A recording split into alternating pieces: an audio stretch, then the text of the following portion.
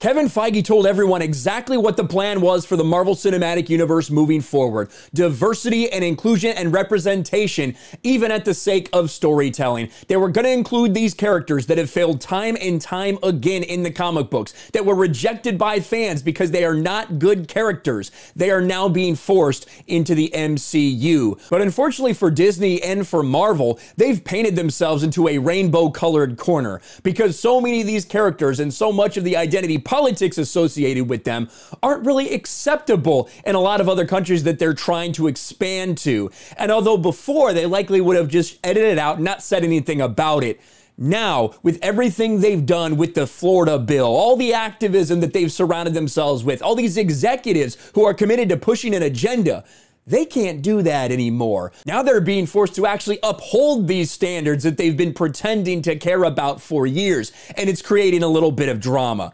Doctor Strange sequel banned in Saudi Arabia, Kuwait, and Qatar over LGBTQ superhero. And of course, we're talking about America Chavez. Now, in this movie, I believe she's supposed to be 15 years old, kind of around the same age as the star Xochitl Gomez. So it does make you wonder, are they going to actually show her as some sort of LGBTQ character, or is it going to be focused on her moms? And more recent reports do say that it's about her two moms, and that Saudi Arabia and all these other countries are requesting that Disney cut it, but they've yet to respond officially. New report claims Disney refuses to edit 12-second gay scene from Doctor Strange in the Multiverse of Madness for Saudi Arabian audiences. A new report claims that the Kingdom of Saudi Arabia has not actually banned Doctor Strange in the Multiverse of Madness from their country, and they're trying to work with Disney to remove a 12-second gay scene from the film in order for the film to be released in the country. And here's the rub. Normally, Disney would probably acquiesce, and they denied cutting some of the things for the release of Eternals,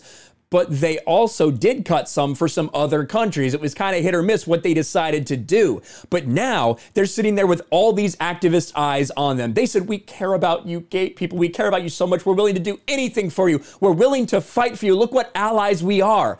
And now they're being forced to follow through or suffer the consequences from the woke mob.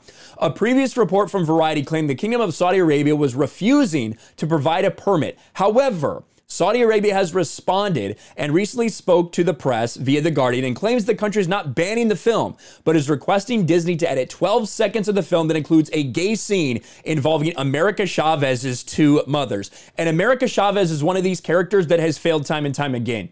Everybody hates this character. It can't sell comic books. No one cares. Created purely for diversity and representation's sake with no actual good storyline behind it.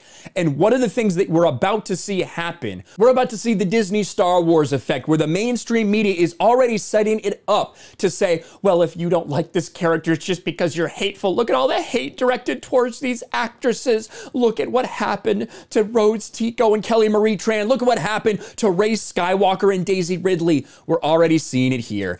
Doctor Strange 2 actress harassed on social media over Marvel LGBTQ scene. Now, Xochitl Gomez is like 15 or 16 years old. Every time I've talked about this character, I've tried to make it very clear that I'm criticizing the character, not the person who is cast to play the character in any way, shape, or form, especially for someone so young.